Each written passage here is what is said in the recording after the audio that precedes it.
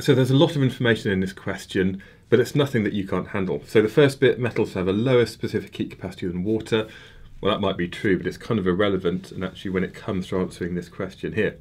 But when a kilogram cylinder of aluminium was heated by a 200 watt heater, it took 115 seconds to raise its temperature by 25.0 degrees Celsius.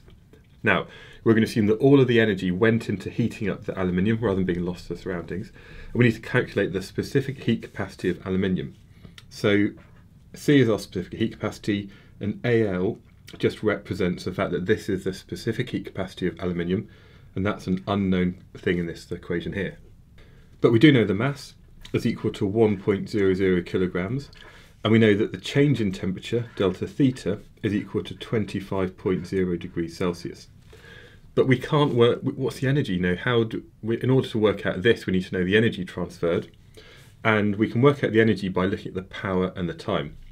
Now, the power is equal to 200 watts, and the time is equal to 115 seconds. And energy, because power is equal to energy divided by time, the energy transferred is going to be equal to the power times the time. So that's equal to 200 times 115. And then if you put that into your calculator, that comes out as 23,000 joules. So I'm just going to leave that in joules.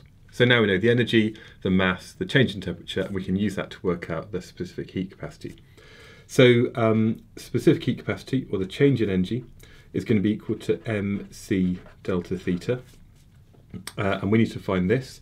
So we can rearrange this by dividing the change in energy by the mass and the change in temperature to say that the specific heat capacity of aluminium is equal to change in energy divided by m delta theta.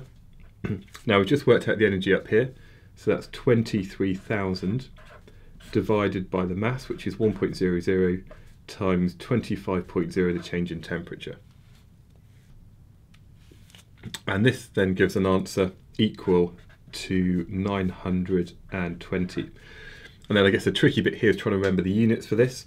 And this is measured in joules per kilogram per degree Celsius. So it is true that aluminium has a lower specific heat capacity than water. Water is about 4,200, and yeah, metals have a lower value, which actually often means that metals will heat up quicker than things like water. So a lot to this question, but basically I identified from the question the important bits of information.